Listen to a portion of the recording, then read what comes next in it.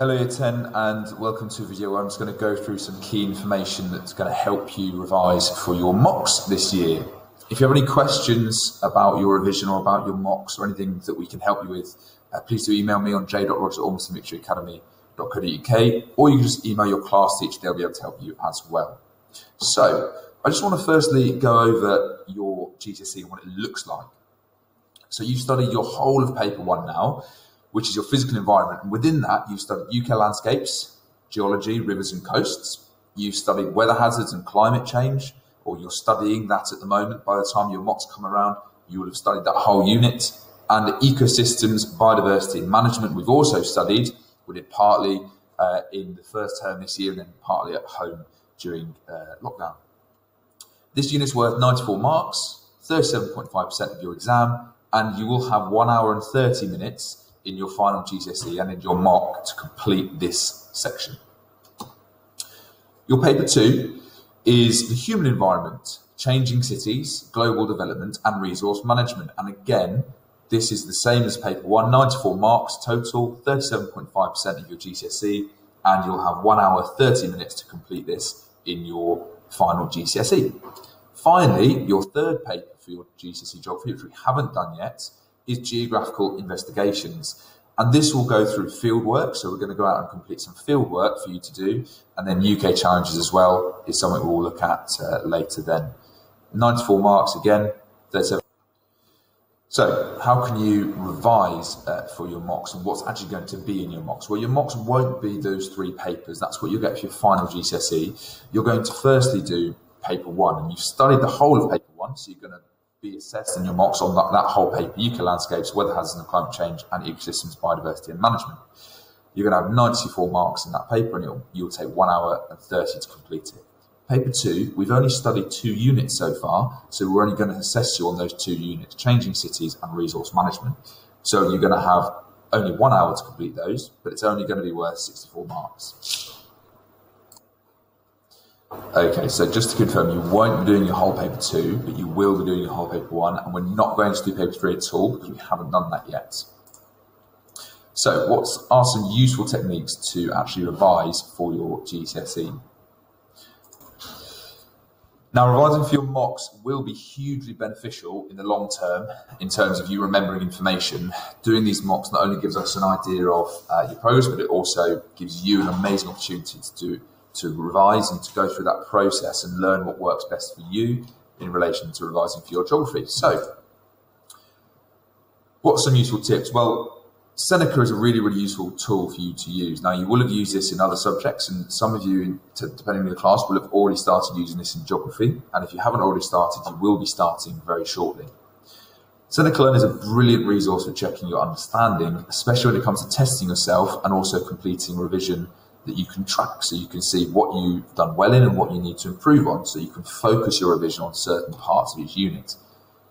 Each class, so you'll be entered into your class on Seneca Learn, which you may have already been or not. You'll have your own class, and your teacher will set you work through that class. You can join by clicking Add Class when you log in, and there'll be a link below. Now the link, for some reason, is blurry on this screen, but if I just show you here, if you go onto Seneca, you can see, and you click on classes up in the top here, classes and assignments. You will see what classes you're part of. So I'm currently a part of Mrs. Rose 10A2 class and my own 9A2 class.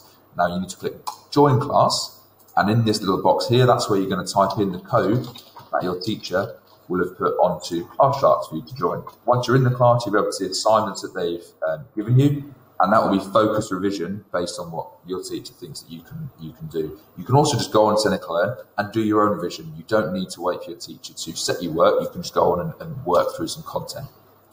Knowledge organisers. Knowledge organisers are really, really good resources for you. They're put together by your teachers, so they're completely focused on your own learning, and they give you great information on various things. They'll be shared with you via class charts. All of them have been shared in the past, but we'll put them all on again so you have a resource for that. So watch class charts if you don't have access to these at the moment. But they're really good information in terms of what you need to know. So on those knowledge organisers, we've put the essential information that you need to know for each of the units.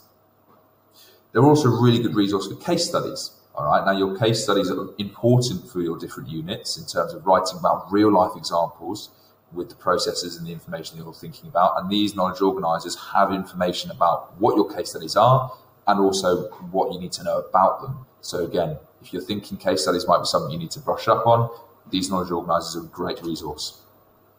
Other revision techniques you can use with these knowledge organisers, things like using flashcards. So read through the knowledge organisers and think, what's the key information, maybe keywords that you want to learn, create some flashcards and you can practice with them. Really simple things, look, cover, write, check. Look at a piece of information, cover it up. Can you remember it? Again, look at the information. Did you get it right? Really useful for keywords, key definitions. Test yourself. Or give your knowledge organiser to a friend or a family member and ask them to test you and test your knowledge on these units. So BBC Bitesize is also a really good revision tool for you. Now you can go onto BBC Bitesize and you can actually go straight into your exam board, which is Edexcel. Now this second tick is really important. What I suggest you do if you want to use BBC Bitesize is Google Edexcel GCSE Geography BBC Bitesize, because that will take you straight to your exam board that you need to use. Now you'll see this, you'll see topics, physical and human environment. All of the physical environment ones you can do. We're only doing, remember, changing cities and resource management for the human environment. So do not click on global development and do not click on people and places, because you won't be testing on those. So just remember that, just changing cities and just resource management if you're going to use BBC Bitesize. You will see this page on the slide. So don't click those two. Again, flashcards, really great, or completing the quizzes on Bitesize are fantastic resources as well. The Oak National Academy is another really useful tool. They've got loads of lessons that you can use for your GCSE course. Again, you can Google, I suggest, Oak National Academy GCSE Geography, and that will take you straight to the relevant page, or you can click on the link on the screen on the left. Only revise the topics that you know you've covered. The Oak National Academy give all GCSE geography topics. It's important that you only click on the ones that I've gone through today. So, for example, resource management or rivers or coasts. Don't click on things you don't recognise because you're probably not going to be assessed on them. So, those are 3 useful ways to revise. A few golden rules as well. Little and often is a great way to revise. All right, 15, 20 minutes looking at knowledge organiser, or doing 20 minutes on Seneca Learn, or completing a task on an Oak National Academy video. Doing that often is a really good way of embedding information. Keep a positive mindset, keep positive and keep going through it in a positive way. Always actively revise. So never just read notes. Don't pick up knowledge organiser and just read. Always try and do something as well. That will engage your brain and engage your memory later on if you actively do that over and over again, often. Can you transform information? If you're looking at BBC Bitesize and you're reading a bullet point, change it. Maybe create a mind map or a Venn diagram to show different processes, or you can create a flow chart. Flow charts are brilliant if you want to learn about how things are created in the physical world. So how is a meander formed? Create a flow chart, 1, 2, 3, 4. This is how it's formed. That's a really useful way to go. And again, use your lesson notes. They're really, really brilliant resource for you to use. You created them. Looking back at them might jog memories. It will give you also specific notes that we want you to know as well. Okay, guys, so just put this up there again. Use the links on this video if it will help you. Send me an email if you need any help, or your class teachers as well. And we'll obviously be talking to you about this in class over the coming weeks as well.